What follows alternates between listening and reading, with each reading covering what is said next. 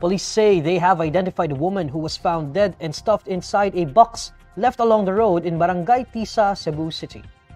Punta Princesa Police Station Chief Police Major Angelito Valeser confirmed the victim was a 19-year-old woman from Davao named Rhea May Tocmo. Valeser says Tocmo is from Panabo City in Davao del Norte. She was residing with relatives in Mandaue City after flying into Cebu last June 11. According to investigators, the victim's relatives residing in Cebu positively identified her corpse, pointing out that the clothes on Tocmo were the ones she was wearing the last time they saw her alive.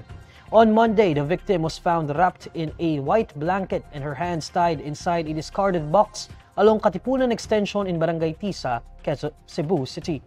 Police Lieutenant Colonel Gerard Ace Pelare says investigators are now backtracking the CCTVs in the area in order to find the perpetrators.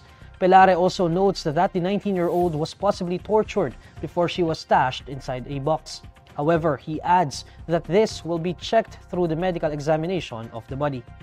The way it was described by the station commander, tinali yung kamay niya, no, yung mukha niya at saka yung paa ay almost they are linked to each other. So tapos nirap ng duct tape. So it seems that parang she went through parang some kind of torture before she was thrown away. But this will be thoroughly checked sa medical nato, and of course ang goal sa pulisaan is we can identify the perpetrators by backtracking.